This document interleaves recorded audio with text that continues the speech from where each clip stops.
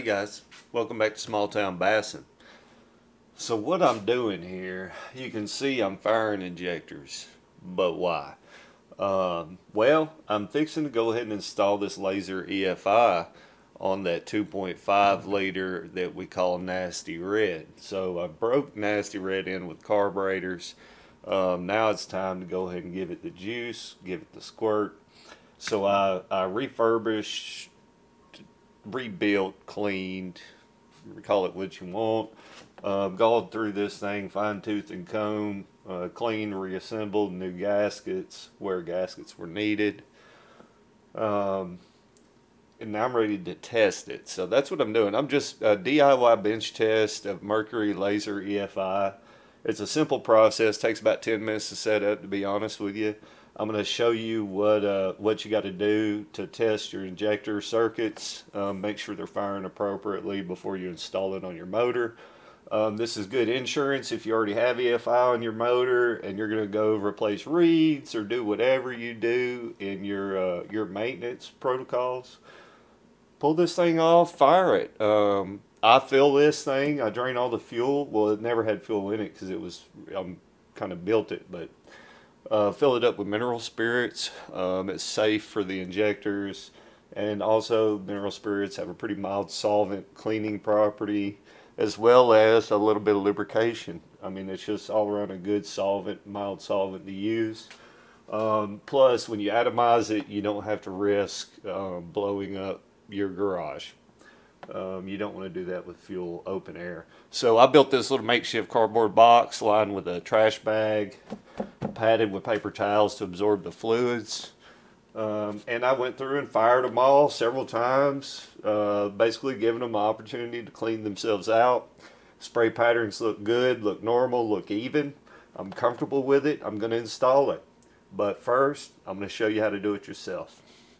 Alright guys, you see here this is a fully assembled laser intake minus the plenum cover that has all the bolts that attach it to the reed plate on the intake side. So once you pull that cover off, it's basically free to come off the motor at that point after you disconnect fuel lines, electrical lines, etc.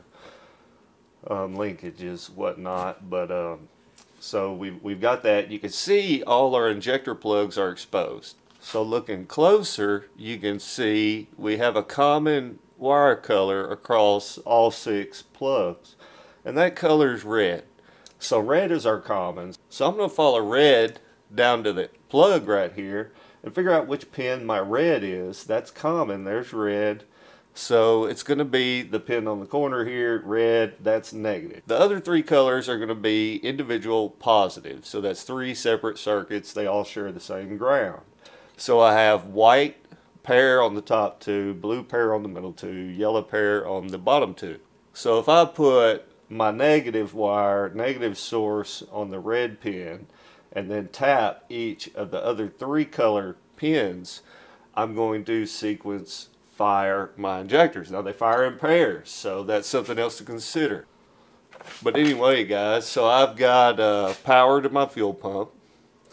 I've got to get power to my injectors to figure out if they're going to fire. So let's set this up real quick. Alright, so what I've got is a little drill battery, okay? I am going to put my negative for the fuel pump on the negative terminal. I'm going to give myself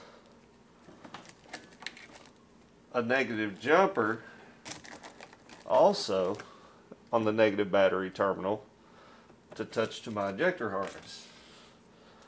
I'm going to do the same for the positive terminal on the battery. I'm going to install a positive jumper.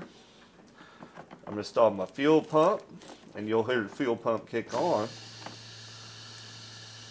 Now I'm going to go over here and I'm going to plant this negative jumper next to my negative terminal, touching the metal contact. And then I'm going to take my positive jumper and I'm going to tap